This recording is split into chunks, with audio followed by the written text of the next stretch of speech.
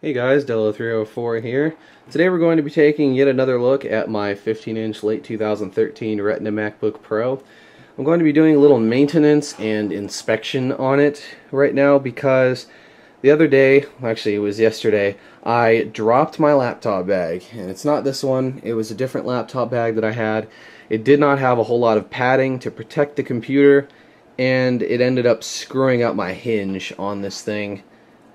Yeah, it was pretty bad.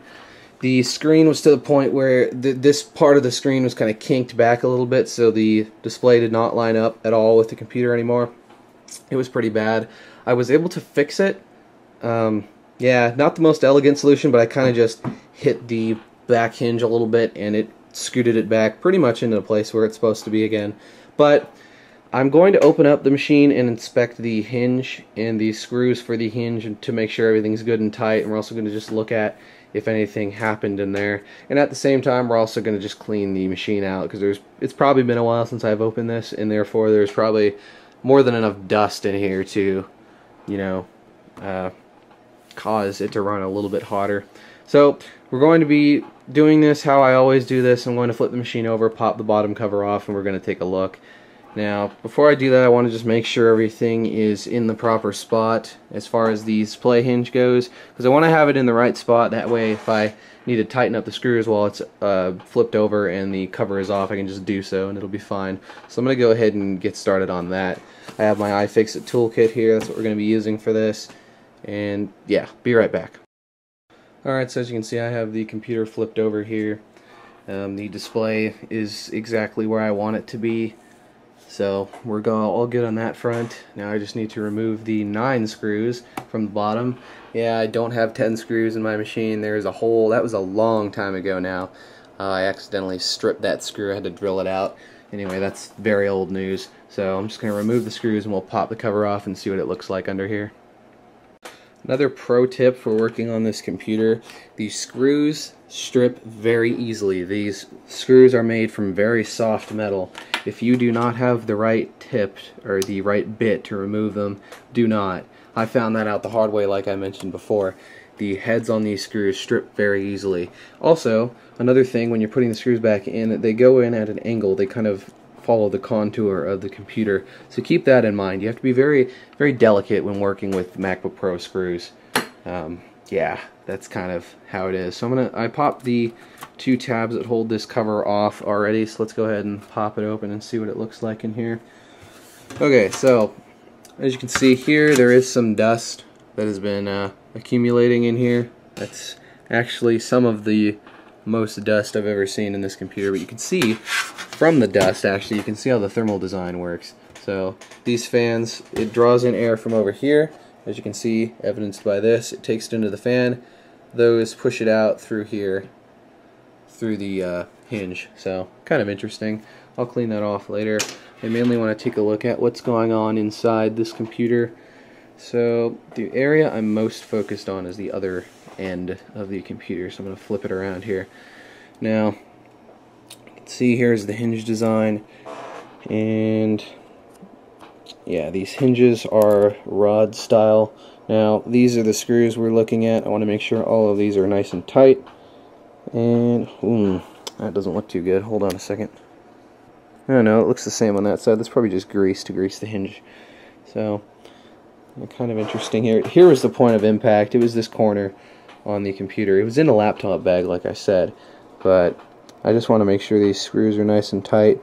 And it also appears as if this piece of metal here has been kind of tweaked, but I'm not going to worry about that. It doesn't really matter. I just want to make sure that these screws are nice and tight. Now, these are Torx screws, so they're not proprietary, which is nice, but I have to find the right size Torx. And then, of course, here you can kind of see that some dust has been building up in these heat sinks. I will clean that out before I put the lid back on this machine. And like I've mentioned in previous videos, this is a very nice machine. You can see we have our PCIe SSD here, got the RAM, the Core i7 processor here, 2 fans, one big and one slightly smaller, and it's pretty nice. So I'm going to get working on that and we'll see how it goes.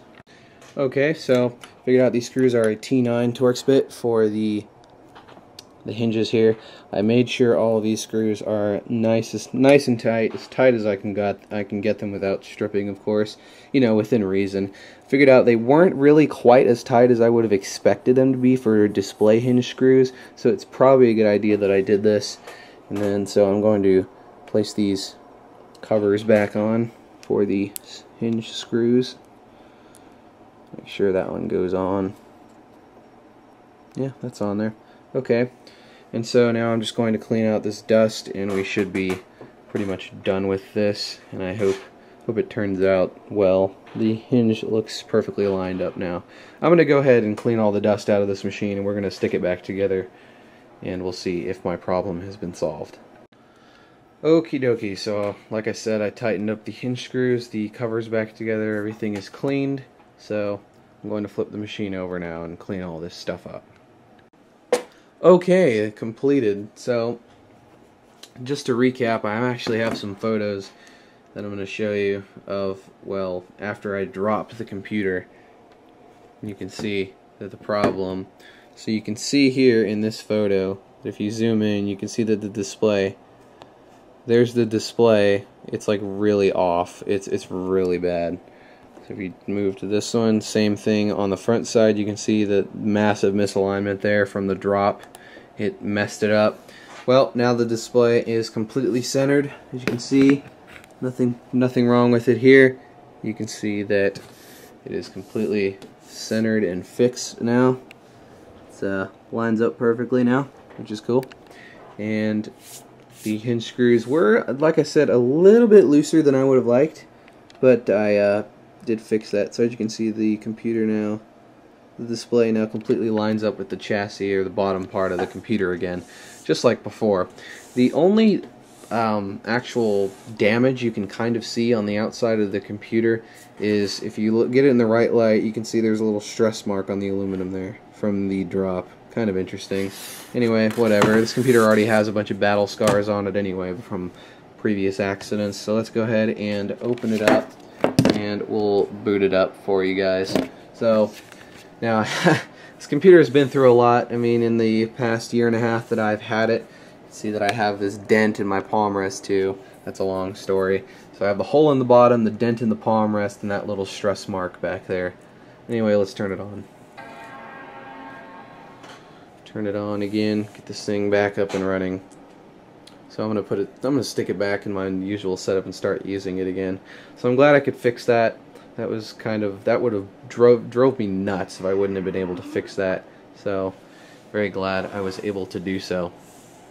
So got a bunch of stuff open here. Anyway, that was the video on my Retina MacBook Pro. Just a little maintenance and repair there. I actually got this new laptop bag. It's a spare one, but it has about a lot more padding on the bottom side. I'd say it has almost an inch of, well, no, half an inch of padding down there. My previous bag had almost nothing, so that should prevent this kind of thing from happening again. So yeah, there we go. Retina MacBook Pro back in business there. And I still plan to use this computer for at least another year or two, probably closer to 2 or 3 years more. It's only a year and a half old, so yeah. I'm going to stick it back on the setup, and yeah, thank you guys for watching, and I will see you guys later.